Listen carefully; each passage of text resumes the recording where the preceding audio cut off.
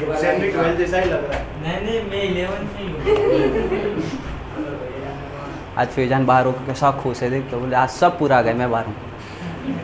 बंद करना, चलना।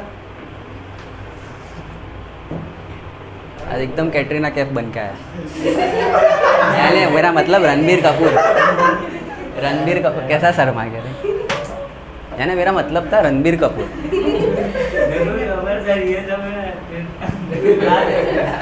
ऐसा खड़ा था, 5 लोगों ने लात हमारी एक साथ। तो जय ऐसे हमारी क्लास का।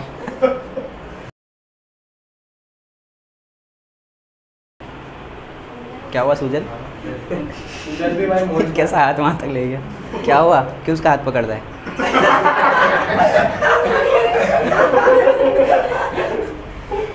यहाँ से वहाँ तक, इधर ऋषभ है, इसका हाथ पकड़ना नजीक में। स्टार्ट करते हैं आपका स्टैंडर्ड 12 उसका चैप्टर नंबर 5 इकोनॉमिक्स का। वीडियो चालू है ना? 6 मिनट से चालू है। चलो one final take, last start करते हैं। Hello students, today we are going to start chapter number 5 poverty of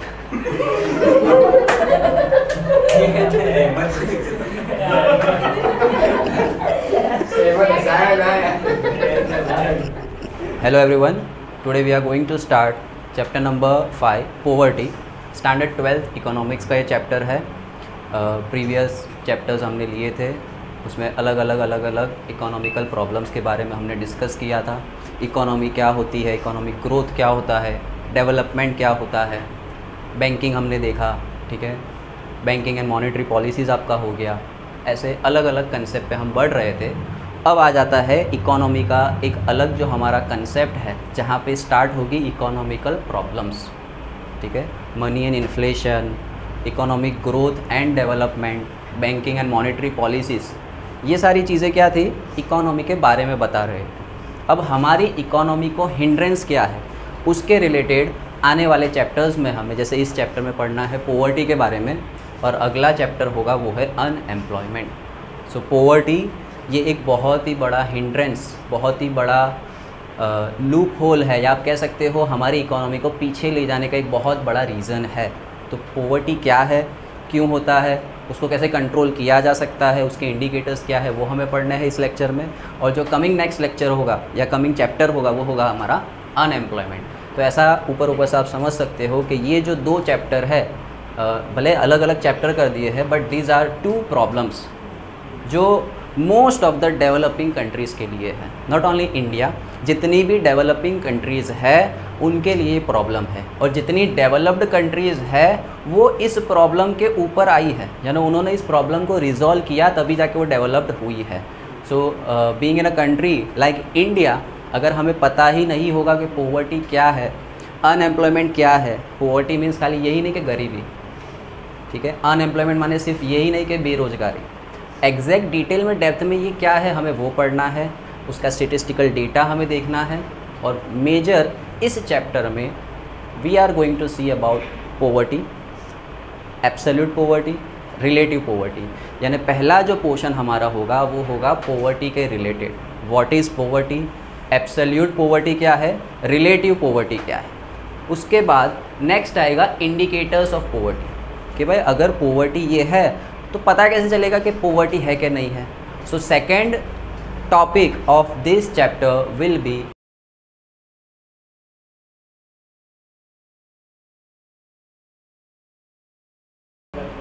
ऊपर से एयरप्लेन मोड पे डाल दो। So what we were discussing about was, इस चैप्टर में हमें ओवरऑल पढ़ना क्या है। किसी भी चैप्टर को पढ़ने के लिए जैसे हमारा थीम है, पहले हम समझ लेते हैं कि चैप्टर का ओवरऑल कंसेप्ट क्या है, कौन सी चीज़ें हमें पढ़नी है। The first thing that we are going to study is about what is poverty, definition of poverty, a brief understanding of poverty, जिसमें हमें 2 इंपॉर्टेंट चीज़ें पढ़नी है, absolute poverty and relative poverty. So major all अगर chapter का bifurcation किया जाए तो सबसे पहली चीज़ ही हमें पढ़नी है वो है पॉवर्टी क्या है, और पॉवर्टी के अंदर भी one is absolute poverty, other is, आज का हमारा मेन लेक्चर इसी के ऊपर होगा, इसी टॉपिक के ऊपर होगा। Before we start discussing what is poverty, what is absolute poverty, what is relative poverty, हम देख लेते कि चैप्टर में आगे हमें पढ़ना क्या है. This was the first topic of this chapter, all about poverty. Then other things that we are going to study in this chapter is the second concept will be indicators of poverty. Indicators of poverty यानी ऐसे factors या ऐसे indications जिनको देख के हम बता सकते हैं कि XYZ कंट्री या XYZ स्टेट या सिटी वहाँ पे पोवर्टी ज़्यादा है, कम है या नहीं है. That are indicators of poverty. पता कैसे चलेगा कि पोवर्टी है या नहीं है?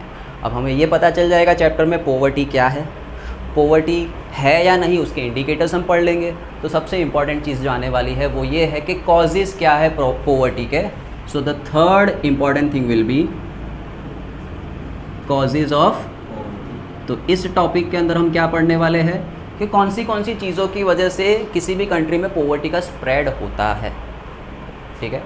और लास्ट जब हमने पढ़ लिया कि पोवर्टी क्या है, इंडिकेटर्स क्या है, पोवर्टी होती किस वजह से है, तो जो सबसे इम्पॉर्टेंट चीज़ आएगी वो होगी measures to control poverty.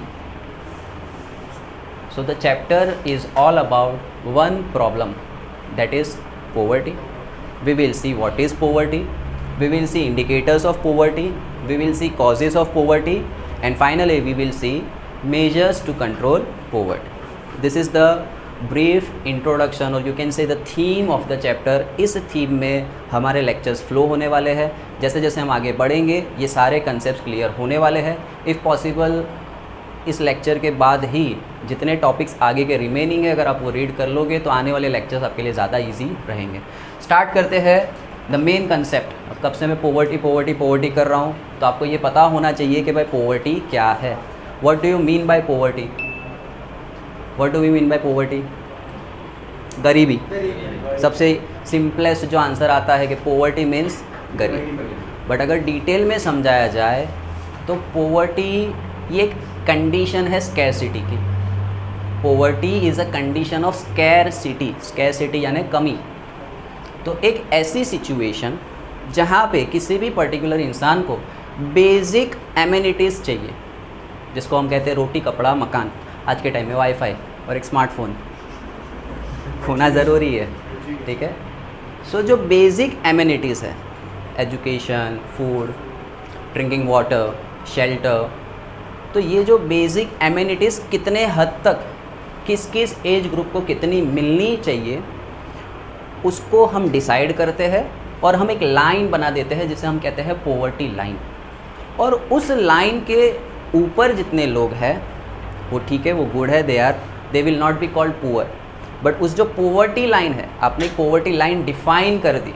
Poverty line यानी एक ऐसी लाइन जो आपको ये बताएगी कि इस लाइन से नीचे अगर कोई है उसको इतनी एमिनिटीज़, बेसिक एमिनिटीज़ वो पूरी नहीं कर पा रहा है, फुलफ़िल नहीं कर पा रहा है, तो उसे हम कहेंगे that particular person is called poor. और एक ऐसी सिचुएशन क्रिएट हो जाए जहाँ पे नंबर ऑफ पुअर्स ज़्यादा हो जाते हैं तो उस सिचुएशन को हम क्या कहने वाले हैं? पोवर्टी. तो पोवर्टी मीन्स सिर्फ इतना ही नहीं, गरीबी. This is not the exact understanding of the concept ये है कि भाई पहले बताना पड़ेगा पुअर क्या है. So when ever you are asked in exam either in 1 mark और इन 2 mark that define poverty, you can simply write down the definition of what is poor, explain what is poverty line, and then simply make a note on it that if the number of poor person is on a large scale और this situation of being poor is on a large scale, तो हम कहेंगे कि उस particular area, state, city या country में poverty बहुत ज़्यादा अमाउंट में प्रिवेल करती है. Is it clear? So when ever you are going to define poverty you have to first give the explanation of what is poverty line and what is poor. उसकी definition exactly text book में दी हुई है. Exact definition या फिर Google YouTube करके आप उस definition को ईजी वर्ड्स में लिखो.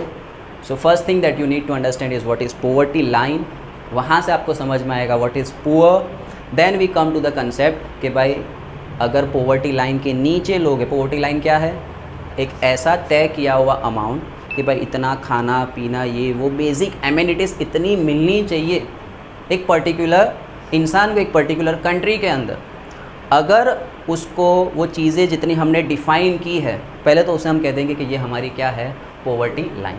And if the person is not able to get all those amenities और सर्विसेज, तो हम कहेंगे कि भाई ये पॉवर्टी लाइन के नीचे है और इसीलिए उसे क्या कहा जाएगा, पुअर कहा जाएगा। And if this state of being poor बहुत ज़्यादा नंबर में हो जाता है, बहुत ज़्यादा स्केल में हो जाता है, तो हम कहेंगे कि पॉवर्टी है, गरीबी है। ठीक है, पॉवर्टी अगर सिंपल वन लाइन में है तो आपकी टेक्स्ट बुक के हिसाब से क्या है, it is a state of scarcity, कमी होना। अब कितनी कमी होना, वो country to country poverty line के हिसाब से हम डिफाइन कर देते हैं। So this was basic understanding of poverty, exact definition, go through your text book. Now comes is absolute poverty and relative poverty, one of the most important, you can also say confusing but easy concept, that is about absolute poverty and relative poverty. अब absolute poverty क्या है, तो absolute poverty it means, जो हमने exact poverty की definition देखी, absolute poverty को complete poverty भी कहा जाता है। exact definition हमने क्या देखी कि अगर किसी particular country के अंदर poverty line जो हमने decide की है, उस पॉवर्टी लाइन के नीचे जो भी है उसे हम क्या कहेंगे, पुअर। और वो जो सिनेरियो है उसे हम कहेंगे कि वो पर्सन एब्सोल्युटली पुअर है, वो पर्सन एब्सोल्युटली पुअर। और रिलेटिव का कंसेप्ट क्या आएगा, रिलेटिव का कंसेप्ट मतलब अगर एक सिंपल लैंग्वेज में अंडरस्टैंड करना हो या फ़नी वे में अंडरस्टैंड करना हो, तो आई एम रिच और poor, I can't say. Yes, absolutely poor है या नहीं है पर्सन, हम तुरंत डिसाइड कर सकते हैं कि भाई इसको ये पॉवर्टी लाइन के ऊपर है तो एब्सोल्युटली पुअर नहीं है, पॉवर्टी लाइन के नीचे तो एब्सोल्युटली पुअर है। बट रिलेटिवली मैं पुअर हूँ या रिच हूँ कैसे पता चलेगा? So if I am comparing person A with someone lower than him, या समवन जिसकी इनकम या जिसके पास जो भी दूसरी एमिनिटीज़ फैसिलिटीज़ है उससे कम मिल रही है, जैसे person A compare to Anil Ambani, so absolutely वो कौन है, पुअर है। ठीक है, लेकिन वो पर्सन ए को मैं किसी ऐसे पर्सन से कंपेयर करवाता हूँ जो उससे कम नेटवर्थ रखता है या कम इनकम रखता है, तो मैं कहूँगा पर्सन ए रिलेटिवली रिच है किससे, पर्सन बी। तो ये रिलेटिव कंसेप्ट है। अब रिलेटिव कंसेप्ट का फ़ायदा कहाँ पे आता है कि इनकम की अनइक्वालिटी बहुत ज़्यादा प्रिवेल करती है कंट्री में। इट मीन्स हमारी कंट्री की जो इनकम है वो कुछ इस तरीके से डिवाइडेड है कि 10 to 20% of the richer class, the higher class, उनके पास हमारे नेशनल इनकम का 70 to 80% हिस्सा उनकी इनकम में आता है, और बाकी की 70-80% पॉपुलेशन सिर्फ 10-20% इनकम का हिस्सा ले जाती है। तो अब इस सिचुएशन में हम क्लासेस बना देंगे कि भाई 0 से 30,000 वाली इनकम की क्लास, 30 से 60,000, 60 से 90,000। तो ऑफकोर्स जो पहली क्लास में आएगा 0 to 30,000 की इनकम वाला क्लास, वो एब्सोल्युटली पुअर भले ना हो, 30,000 कमाता है तो वो एब्सोल्युटली पुअर, बट रिलेटिवली 60,000 वाली इनकम के कंपैरिजन में वो कैसा हो जाएगा, relatively poor. So this is the concept of absolutely poor and relatively poor. Absolutely poor यानी कि पॉवर्टी लाइन की डेफिनेशन देनी ही देनी है, और अगर वो पॉवर्टी लाइन के नीचे है तो वो पुअर कहलाएगा, और इस कंडीशन को हम कहेंगे एब्सोल्युटली पुअर, या इसे कहा जाएगा कम्प्लीटली पुअर। और रिलेटिव ये किसी के रिलेशन में, किसी के कंटेक्स्ट में होगा। जैसे एग्जांपल के लिए आप याद रख सकते हो कि अगर मैं अपने आप को देखूं तो मुझे पता चलेगा कि यस मैं पुअर नहीं हूं, लेकिन मैं कंपेयर करूं अंबानी के साथ या किसी रिचर सेक्शन के साथ, देन ऑफ कोर्स पुअर हूं। लेकिन नीचे से सेक्शन के यानी 60,000 की इनकम वाला 30,000 से कंपेयर करेगा अपने आप को, तो वो ऐसा सोचेगा कि मैं रिलेटिवली पुअर नहीं हूँ, बट वो अपने से हायर वाले से कंपेयर करवाएगा तो वो रिलेटिवली क्या होगा, पुअर होगा। So that is the concept of relatively poor. So this is all about introduction to poverty. Is it clear? So what important thing you need to know, what important definition you need to understand and learn, what is poverty line. Once you know what is poverty line, the definition of poverty line, you need to define the persons below this line, they are called poor, and then you need to define poverty. After this you need to define what is absolutely poor, what is relatively poor, and what is the importance of this concept of relatively poor. Is it clear?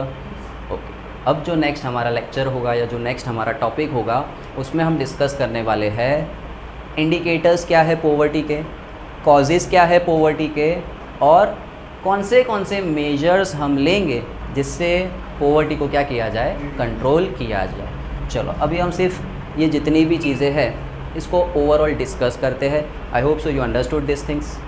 ठीक है, अब सिर्फ ये चीज़ों को discuss करते हैं और फिर नेक्स्ट लेक्चर में हम इसको डिटेल में पढ़ेंगे। चलो, इंडिकेटर्स ऑफ पॉवर्टी क्या हो सकते हैं? लो पर कैपिटा इनकम, किसी कंट्री की पर कैपिटा इनकम उठा के देख लो तो आपको आइडिया आ जाएगा कि XYZ कंट्री की पर कैपिटा इनकम इतनी है, डेवलप XYZ कंट्री की पर कैपिटा इनकम इतनी है। तो सिर्फ पर कैपिटा इनकम से आप आइडिया लगा सकते हो। ज़रूरी नहीं है कि आप वो कंट्री में जाओ, जाके देखो कि पुअर है कि नहीं है, पॉवर्टी प्रिवेल करती है या नहीं करती है। तो इंडिकेटर्स ऑफ पॉवर्टी ये वो स्टेटिस्टिकल डेटा होगा जिसको देख के आप ओरली बता सकते हो कि ठीक है, ये डेटा के ऊपर से ऐसा लग रहा है कि वो कंट्री या वो स्टेट या वो इलाका क्या है, पॉवर्टी का शिकार है। तो इंडिकेटर्स के अंदर हमें यही सब चीज़ें पढ़नी है। भाई पर कैपिटा इनकम है या कितनी है, कम है, ज़्यादा है, हॉस्पिटल फैसिलिटीज़ कितनी है, एजुकेशन का लेवल क्या है, ठीक है, करप्शन लेवल क्या है, ऐसी कई सारे और इंडिकेटर्स है जो ये बताएंगे कि उस पर्टिकुलर सेक्शन या एरिया में पॉवर्टी कितनी है। पॉवर्टी पढ़ने के बाद क्या देखेंगे हम? Causes of poverty. Causes of poverty के अंदर बहुत सारी चीज़ें आ जाएगी। सबसे बड़ा किसी भी इकोनॉमी के लिए जितनी भी प्रॉब्लम्स है ना हमारी, वो सब प्रॉब्लम का एक कॉज तो है ही है सबसे बड़ा, दैट इज़ पॉपुलेशन। जितनी भी मेजर इकोनॉमिकल प्रॉब्लम्स है, अभी नेक्स्ट चैप्टर होगा अनएम्प्लॉयमेंट, तो वहाँ भी एक कॉज तो फिक्स है ही है, पॉपुलेशन। जितनी भी डेवलपिंग कंट्रीज़ है उनकी कैरेक्टरिस्टिक्स में आता है कि डेवलपिंग कंट्रीज़ की ये एक कैरेक्टरिस्टिक्स होती है कि उनका पॉपुलेशन ग्रोथ रेट नियरली 2% से ज़्यादा होता है। और 2% से ज़्यादा यानी आप समझ सकते हो कि एनुअली वो कितना ज़्यादा इंक्रीज़ होने वाला है। और जितनी ज़्यादा पॉपुलेशन उतनी ज़्यादा चीज़ों की स्कैरसिटी होने वाली है, रिसोर्सेज की स्कैरसिटी होने वाली है। एंड सारी प्रॉब्लम्स का एक कॉज, मेजर कॉज तो होता ही होता है, that is population. That is why कई सारे गवर्नमेंट एडवर्टाइजमेंट हर जगह आए दिन हम देखते हैं कि पॉपुलेशन कंट्रोल करने के अलग अलग एडवर्टाइजमेंट, अलग अलग तरीके से हमारे तक वो मैसेज पहुँचाया जाता है। तो हमें यहीं से पता चल गया कि ये दो टॉपिक में पढ़ना क्या है। ऊपर कॉज पढ़ेंगे, नीचे उसका सॉल्यूशन पढ़ेंगे। ऊपर कॉज पढ़ा कि भाई पॉपुलेशन का ग्रोथ रेट अगर ज़्यादा है तो वो क्या है, it is a cause of poverty. तो नीचे क्या पढ़ेंगे कि इसको कंट्रोल कैसे कराया जा सकता है। So what I want to make you understand is कि इसके अंदर चैप्टर में बस इतना ही पढ़ना था। अगर आप बुक घुमाओगे तो आपको लगेगा that it is to lengthy, 8-10 page का पूरा चैप्टर है, but it is you can consider 15-20 minute की एक छोटी फिल्म जैसा ही है ये। What is poverty, define it. Poverty के अंदर पॉवर्टी लाइन क्या है बता दो, बीइंग पुअर क्या होता है। तो पॉवर्टी की डेफिनेशन खुद ब खुद बन गई। आप पॉवर्टी लाइन एक्सप्लेन कर दो, पुअर कंडीशन बता दो, पॉवर्टी लाइन एक्सप्लेन हो गई। Then you explain what is being absolutely poor, what is being relatively poor. थोड़ा बहुत स्टेटिस्टिकल डेटा है वो आप अपने हिसाब से लर्न कर सकते हो। Then we jump to this thing, this is important portion. 5 mark के अंदर या 3 मार्क के अंदर ये क्वेश्चन आ सकता है। What are indicators of poverty. तो कई सारे इंडिकेटर्स हैं। इट मीन्स टॉपिक का मेन मतलब हमें पता चल जाना चाहिए कि भाई इंडिकेटर्स यानी पढ़ना क्या होगा, ऐसे कौन से फैक्टर्स हैं जिनको देख के हम बता सकते हैं कि वहाँ पे पॉवर्टी है या नहीं है, तो बहुत ज़्यादा है कि कम है। Then comes causes of poverty. अब अगर ऊपर कॉज पढ़ेंगे तो नीचे उसका क्या होगा, मेजर्स होगा, और चैप्टर हमारा कंप्लीट होगा। एक बहुत ही वास्ट इकोनॉमिकल प्रॉब्लम, उसको हम अभी तो सिर्फ एक छोटे से ओवरऑल कंसेप्ट में देखेंगे। Even if we will go in the depth of this chapter, ये इतनी बड़ी प्रॉब्लम है कि हम इस पर्टिकुलर एक चैप्टर के सेशन में इसको कंप्लीट कर सकते हैं। And same will be with the next chapter that is about unemployment, that is बेरोजगारी। बोथ आर नियरली को रिलेटेड, इसकी वजह से ही, और दोनों का मेन कॉज पॉपुलेशन होता ही होता है। So this was the glimpse of the chapter. We studied in detail about poverty, absolute poverty and relative poverty. In next lecture we will go one by one in depth about all this, and we will try कि हम ये तीनों एक साथ ही ले लें, क्योंकि indicators, causes और उनके मेजर्स ये पूरी रिलेटिव टॉपिक है, तो इसको एक साथ ही हम पढ़ के लर्न कर लेंगे। Thank you so much.